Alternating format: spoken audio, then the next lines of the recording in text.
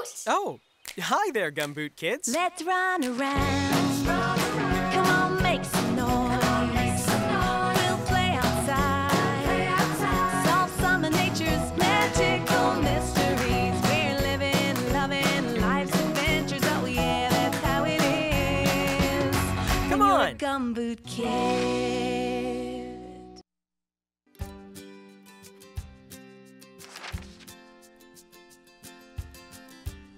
Oh, hi, Gumboot Kids. Check it out. I was inspired to paint after exploring the hills this morning. While I was there, I dug up an extraordinary rock. It was very old, and it told a story. How can a rock tell a story? Well, that's today's nature mystery, the case of the story rock. Let's check out my field notes for 3 clues to help you solve the mystery. Clue number 1. Valley.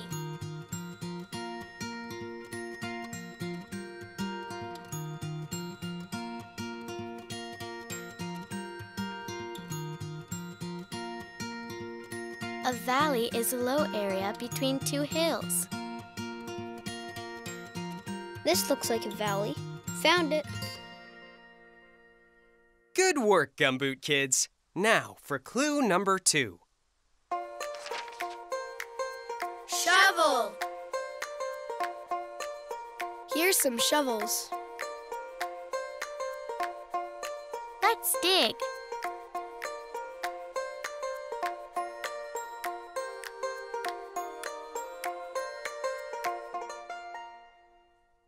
You'll dig the next clue, too. Clue number 3.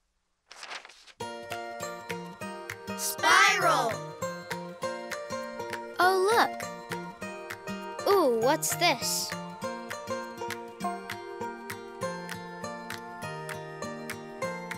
It's a rock and it's shaped like a spiral. Okay, Gumboot Kids, you found all 3 clues. Now let's put them together to solve the case of the story rock. You found the valley, and you used a shovel to dig up a spiral-shaped rock. So what's with the story rock?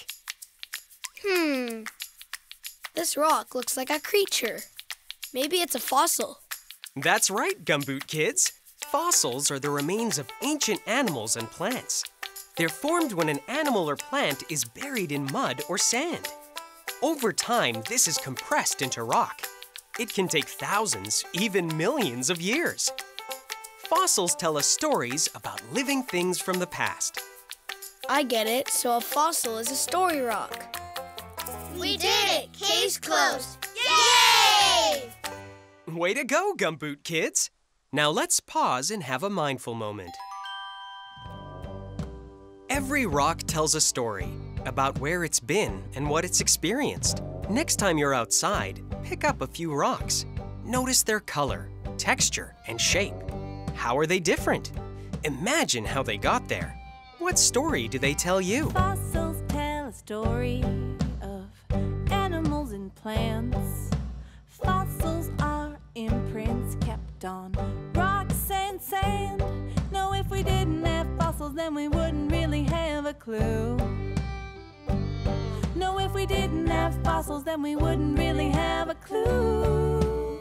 We wouldn't know about dinosaurs. We wouldn't know about dinosaurs. We wouldn't know about dinosaurs. We wouldn't know about dinosaurs. But we learned from the past, so we know what to do with today.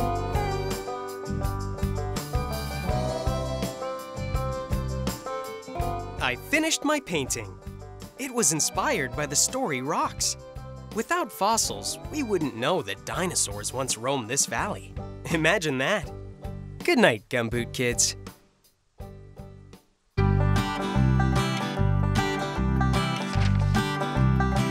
Meet Daisy, she's got a way of making beautiful things. You never know what nature will teach her, what inspiration will bring. DIY, Daisy, what are we making today? DIY, Daisy, I bet we'll make something great. Isn't it beautiful? Look at all that detail. Oh, hi, Gumboot Kids. Hi, Daisy! Would you believe it? This is a fossil of a fern, and it could be millions of years old. It might even be older than dinosaurs. Incredible, isn't it? Aha! This fossil has inspired me to make a nature craft.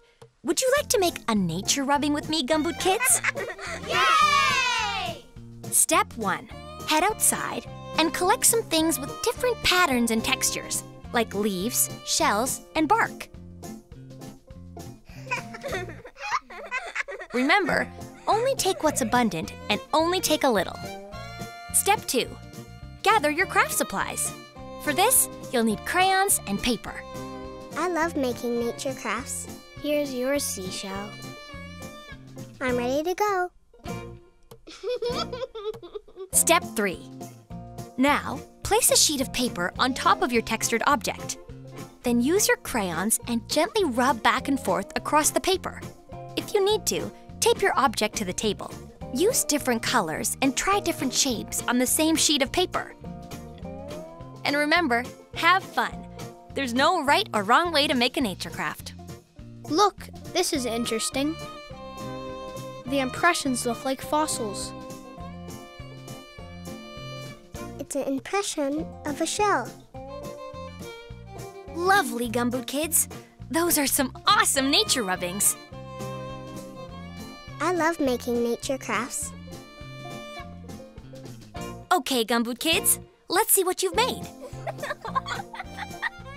I'm really proud of my art. I love what you made. That was fun. Nature rubbings are really fun and easy to make.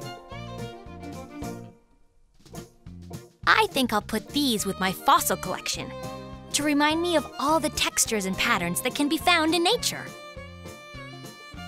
See you later, Gumboot Kids. Goodbye, Daisy!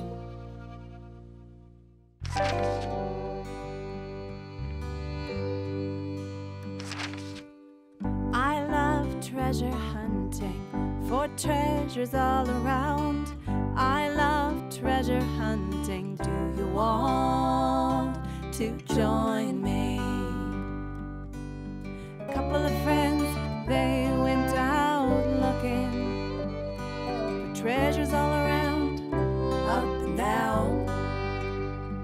They looked high, they looked low, they walked fast and they walked slow, lit by the sun and the moon in the sky. Look at what we got ourselves a nugget. Look at what we got ourselves a rock, an agate rock. Look at what we got ourselves an agate. Found an agate, found an agate, a four-leaf clover rock. I love treasure hunting for treasures all around. I love treasure hunting. Do you want to join me? Look at what they got themselves an agate. Look at what we got ourselves a rock, an agate rock. Look at what we got ourselves an agate. Found an agate, found an agate, four-leaf clover rock. I love treasure hunting for treasures all around. I love treasure hunting. Do you want to join me? I love treasure hunting for treasures on the beach. I love treasure hunting. Do you want to join me?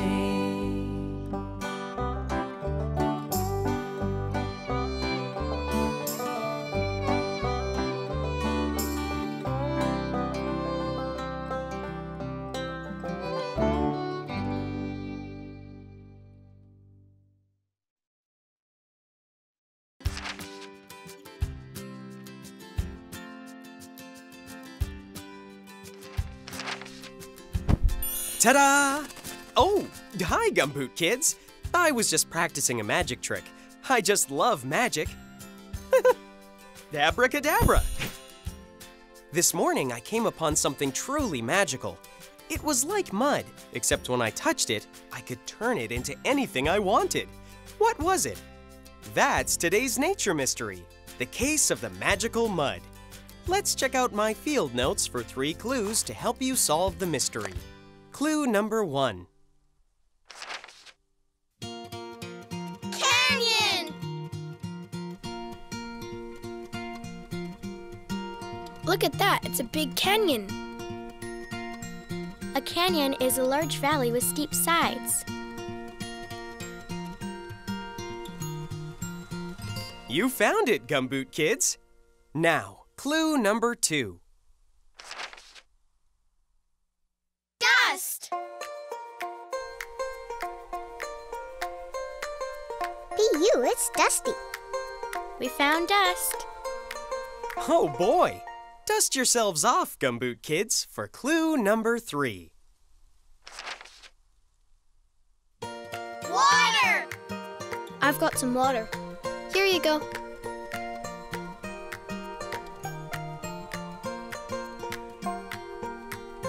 Ah, refreshing. Thank you. Excellent, Gumboot Kids! You found all 3 clues. Now let's put them together to solve the case of the magical mud. You found the canyon, dust, and some water. So what is this magical mud? I know. Let's mix water and dust to make mud. This mud feels like clay. That's right. Clay is a special kind of mud made by the decomposition of rocks. Clay can be formed into all kinds of different shapes. Isn't it magical? I get it. The clay is magical mud. We did it! Case closed! Yay! Great work, Gumboot Kids. Now let's pause and have a mindful moment. Working with your hands is a lot of fun. Have you ever played with clay? Don't worry about getting your hands dirty. It feels good. Feel the cool, soft texture with your fingers. What will you make? Real clay comes from the earth. It's a mix of dust and water. Clay is healing, soft and forgiving. When you play with clay, everything melts away. You can make anything you want to. You can make anything you dream of. You can make anything you want to. You can make anything that you want to. Kneading it, shaping it, rolling into what you want. Kneading it, shaping it, rolling into what you want. When you play with clay, everything melts away. You can make anything you want to. You can make anything you dream of. You can make anything you want to. You can make anything that you want. We sure had fun today. I worked my magic on some new creations. Check it out. I made some clay cups for my next tea party with Daisy. See you soon, Gumboot Kids. Goodbye, Scout!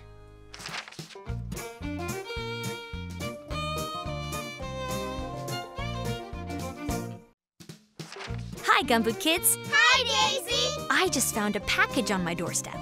It's from Scout. Aha! Scout sure knows me. It's clay. I'm so inspired to make a nature craft. Would you like to make some clay art with me, Gumboot Kids? Yay! Step 1.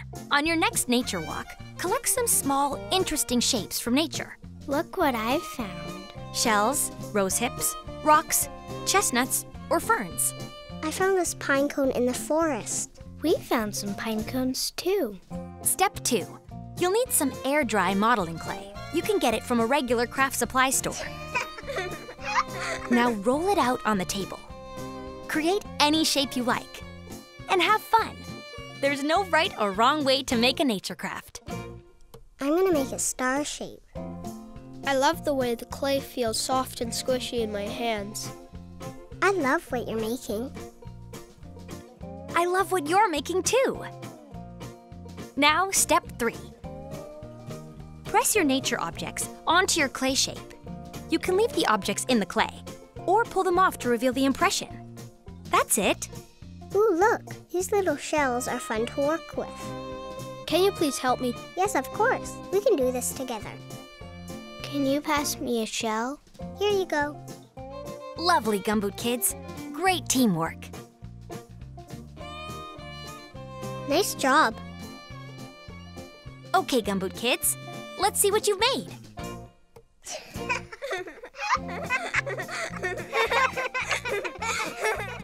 Lovely work, Gumboot Kids. Working with clay is a lot of fun. I just love how you can make, well, anything you want to, and anything you dream of. I'll package this up and mail it to Scout as a thank you present. After all, it was his clay that inspired a lot of fun today. Goodbye, Daisy.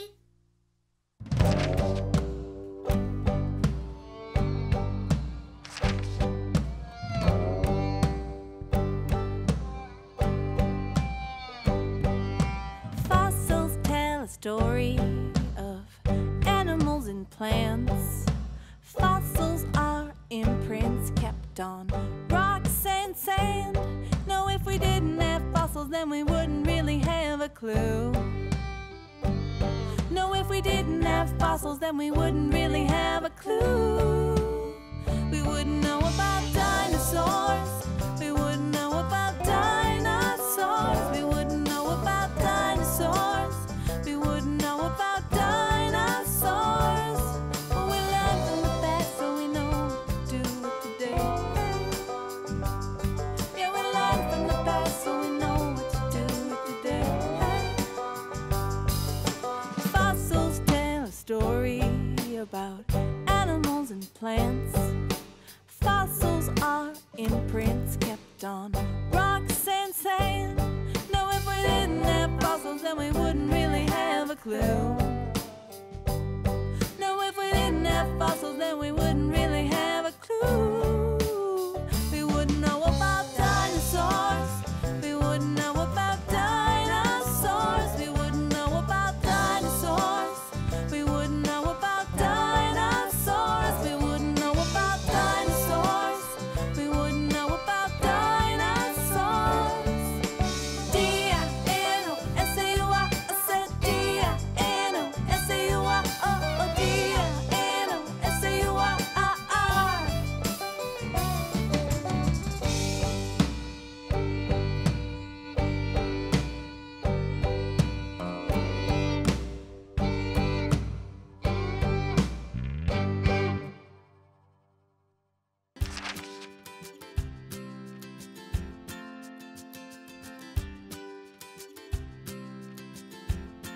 Oh, hi there, Gumboot Kids. Can you guess where I've been? I was down at the creek exploring when something incredible caught my eye.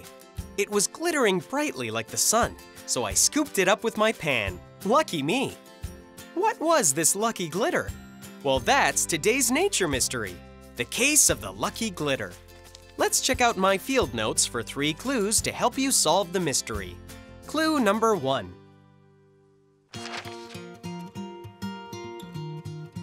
Creek. There's the creek. It's beautiful.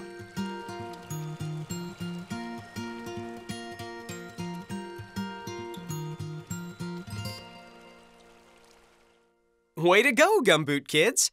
Now, clue number 2. Sand. There's sand at the bottom of the creek. It feels nice in my fingers.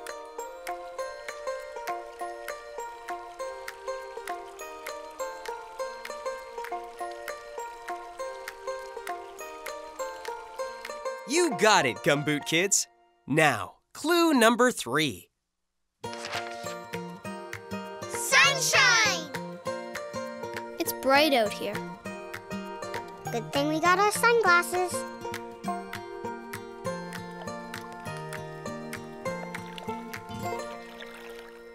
Aren't you bright, nature detectives?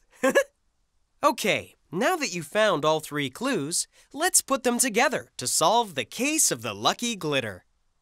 You found the creek, some sand, and the sunshine. So, what's with the lucky glitter? Ooh, look at this rock. It glitters. That's called pyrite. It's sometimes called fool's gold because it glitters like gold. What's this? It's gold. Eureka! You struck gold! Did you know millions of years ago, gold fell to the Earth as part of a massive asteroid shower? These chunks of gold were embedded in the Earth. Today, gold can be found in streams, where it washes down from hills and mountains. Gold is rare, so you're lucky if you find some. So gold is the lucky glitter. We did it! Case closed! Yay! Great work, Gumboot Kids! Now let's pause and have a mindful moment. Panning for gold can be rewarding, but it takes patience and perseverance. Gold is a very pure, very precious metal. It's beautiful because it sparkles and shines brightly in the light. What makes you shine bright? Get up and pan for gold. Get up and pan for gold. Sometimes we get it, sometimes we don't. So get up and pan for gold. Get up and pan for gold.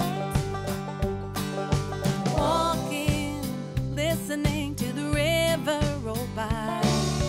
Sifting pans, hoping that something catches our eye.